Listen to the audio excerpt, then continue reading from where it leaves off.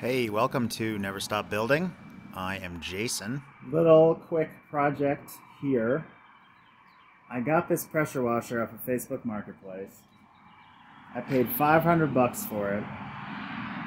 The guy said the pump doesn't work, and he really did not seem to know what he was doing, even though he runs a pressure washing business. I don't think he knows how to fix stuff because it's all sorts of jacked up. I was going to try to rebuild the pump, but the very helpful people at the service center, which is literally right around the corner, said that, you know, they could get parts, but they don't know, you know, if something else breaks, it's like a big thing. And, you know, obviously they're in the business of selling stuff. So we got a new pump and some other parts it was missing. So we got all the parts we need.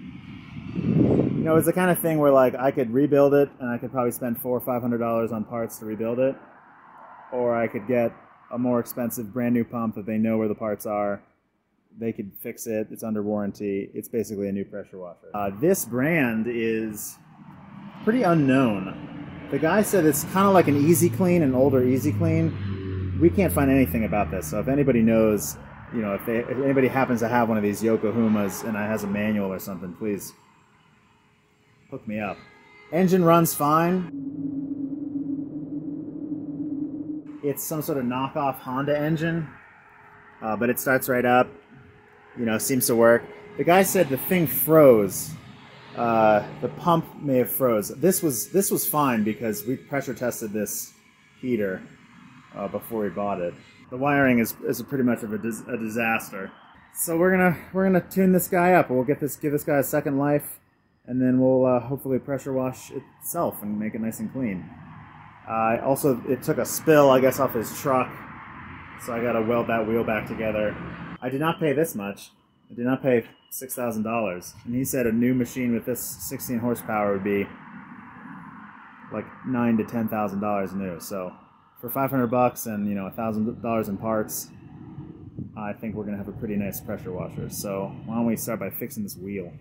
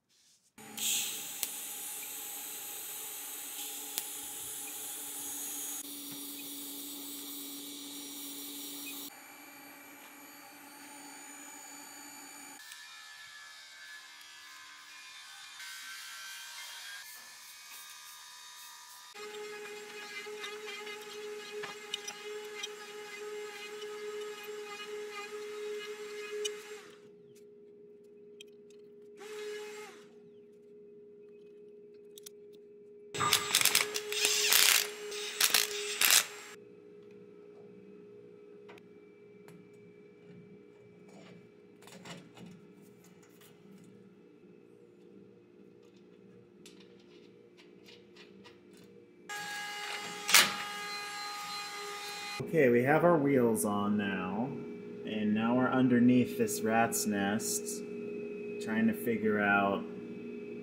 We got a. Here, I'm gonna turn this light on. We got a thermostat up here. I'm guessing this white wire goes to that. That must fire this contactor, which these wires come over here, and we have a motor. We have probably a power input. That's probably the igniter. Oh wow, this is bright. And then there's this, which I'm guessing powers the pump to spray the fuel in. So this is going to be a bit of a diagnosis situation. I guess we'll test each component individually and see that everything works. Okay, here's igniter. This is igniter. What's this? Blower fan? And what's this? This seems to be the brains of the operation. The old baling wire and nut holder. There we go. Now let's take this off. Alright, what I got here, power strip. Extremely dangerous bare AC wires. So this is wired to the blower motor. So these are not going to touch. And I can verify the blower motor works. So let's turn this on and see what happens. Cool. The blower motor works. All right, now I've wired up what I believe is either a fuel pump or a fuel solenoid. So let's see if that works. Huh. That makes a sound. Okay, so it must be a solenoid. It must just be sort of sucking the fuel in there. Okay, I have wired up the igniter now. This is a little scary. I hope nothing blows up. I'm guessing I should hear an arc when I turn this on, so let's try it. Oh, I hear an arc.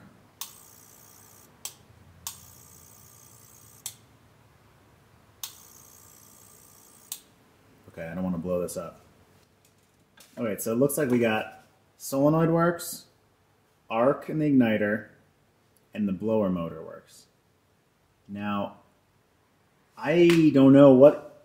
I know that there's a pressure switch, and I know that there is a thermostat.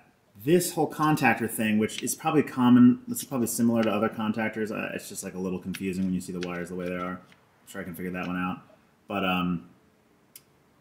because there was a bolt that seemed to be pushing this down, I have a sense that based on what the old pump looked like, the pressure switch went bad.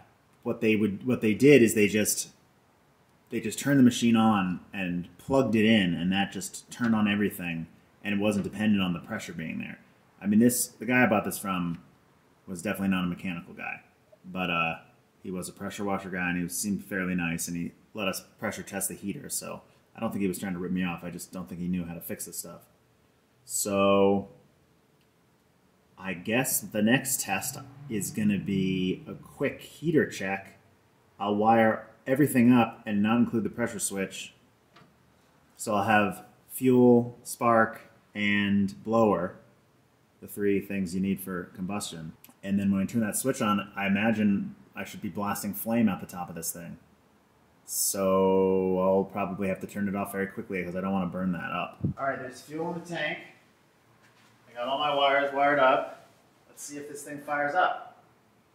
Whoa! Instantly.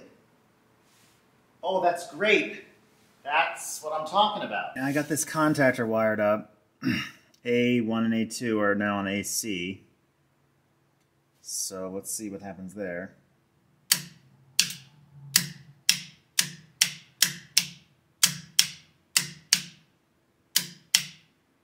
Alright, the contactor works. I guess we have two control items.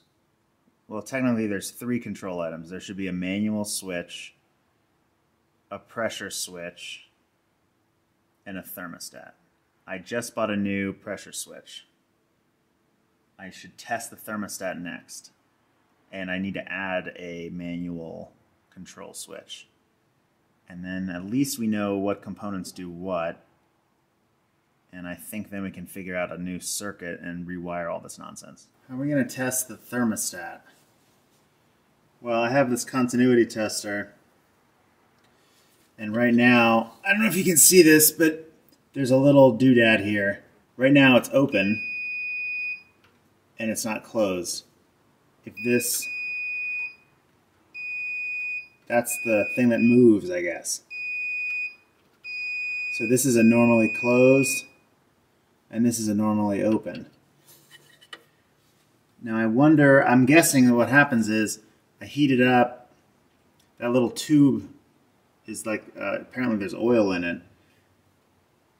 We should see that little guy move, and then it should be, that normally closed should be open.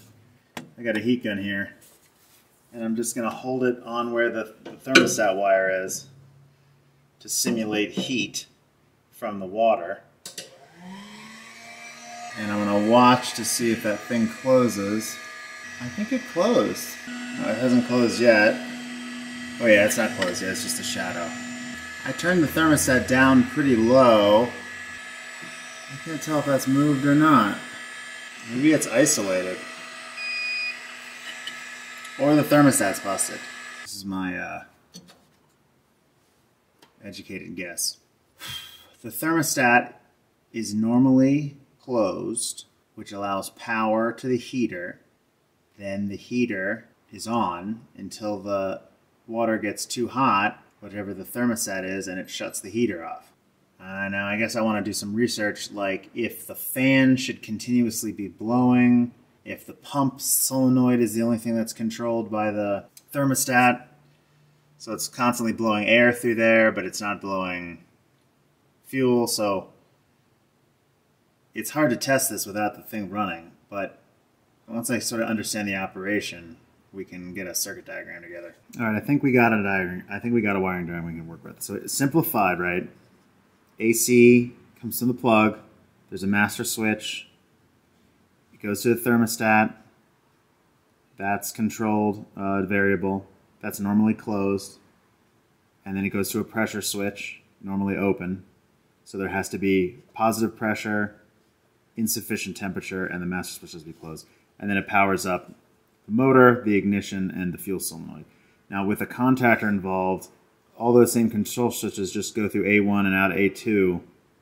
That energizes the coil and closes the three contactors, which just supplies AC power to those same three things. You know, in a low voltage system, like if it was a 12-volt system, this would make more sense because you have a low voltage switching a high voltage. I mean, I guess it makes sense here insofar as you have a low current draw sort of situation, switching the higher current draw stuff. I mean, the same thing as on my bandsaw. You know, it's all AC control voltage.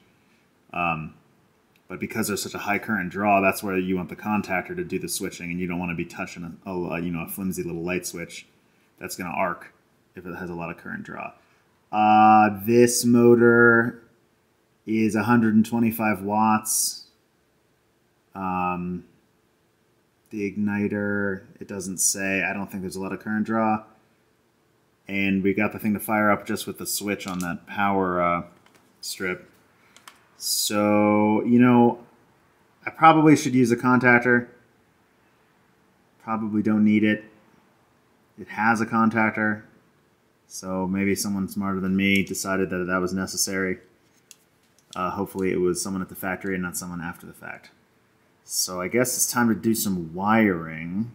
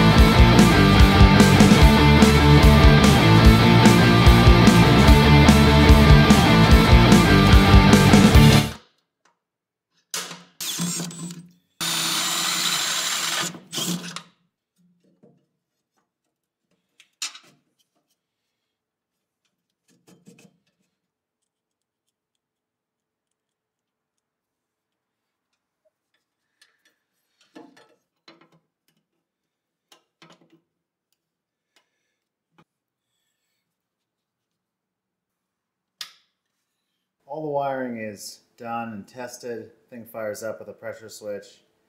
Seems like we'll test the thermostat when it's going. I suspect if it heats the water hot enough, it will kill the heater. Well, I don't know how I'm going to figure that out without destroying the heater. Now that the wiring is done, the real fun begins, which is putting in this new pump and then run some hoses and do some connections on the pump itself.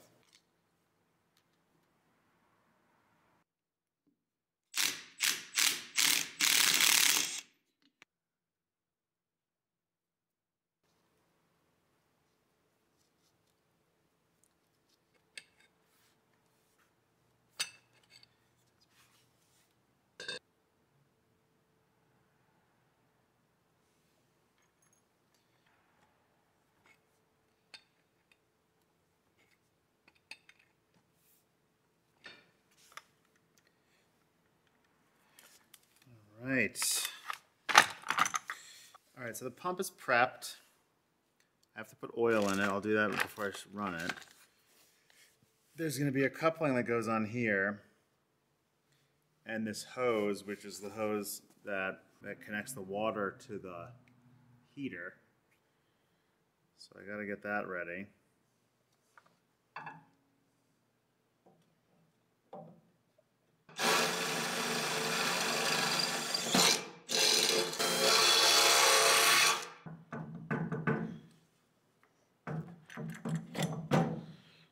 Pump mounted.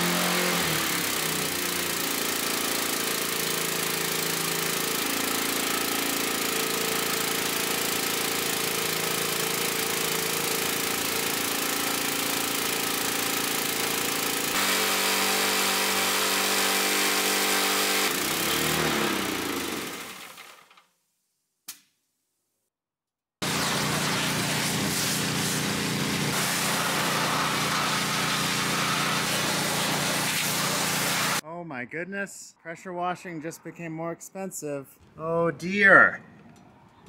I guess I need a new engine. Yikes. I don't think this is salvageable at this point.